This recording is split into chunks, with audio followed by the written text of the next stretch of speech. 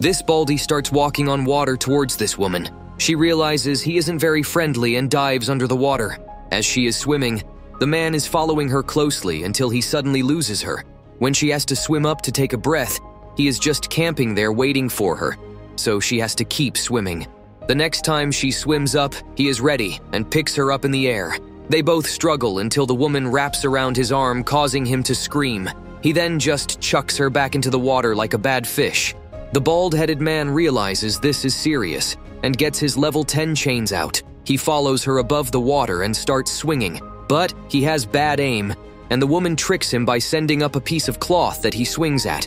He feels something pulling on his chain. She is like 110 pounds, so he easily pulls her up.